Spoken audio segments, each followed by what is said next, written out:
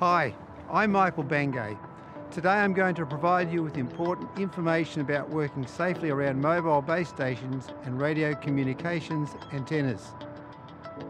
Safety is always the prime objective in any workplace. Buildings, in particular rooftops, pose a number of challenges to ensure safety. Facility managers, contractors and maintenance personnel are usually familiar with the safety issues relating to things like air conditioning plant, working at heights, window cleaning, rooftop maintenance and plumbing. However, often people are unfamiliar with the safety aspects of mobile telecommunications antennas which are located at many sites. Working safely around mobile phone base station antennas is an important element in your safety management plan. There are many types of configurations of mobile phone base stations.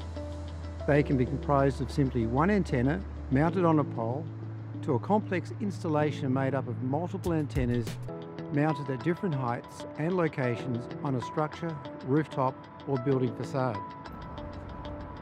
In some cases, the antennas are designed to blend into the architecture of a building so that they can be actually disguised.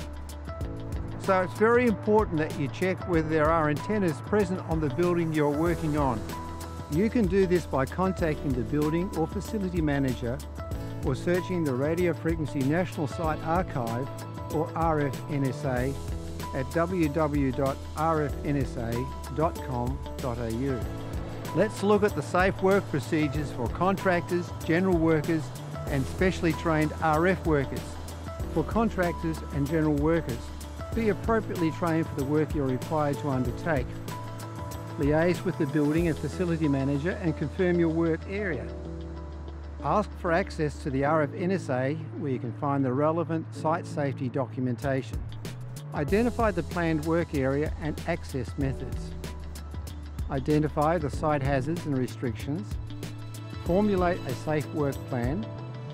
Do not stand directly in front of antennas. Observe safety signs and access controls.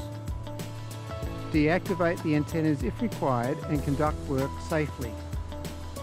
If you have any questions, ask for help.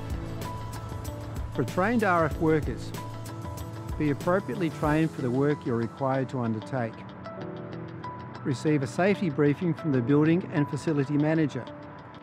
View the online site safety documentation, the EME guide or RCSMB at www.rfnsa.com.au. Identify the planned work area, check for site updates and check caution sheets via the RFNSA. Check site RADHAZ drawings and antenna exclusion zones. Formulate a safe work plan. Do not stand directly in front of antennas. Observe safety signs and access controls. Deactivate antennas if required and conduct work safely using a personal RF monitor. And if you have questions, ask for help. Thanks for watching this presentation.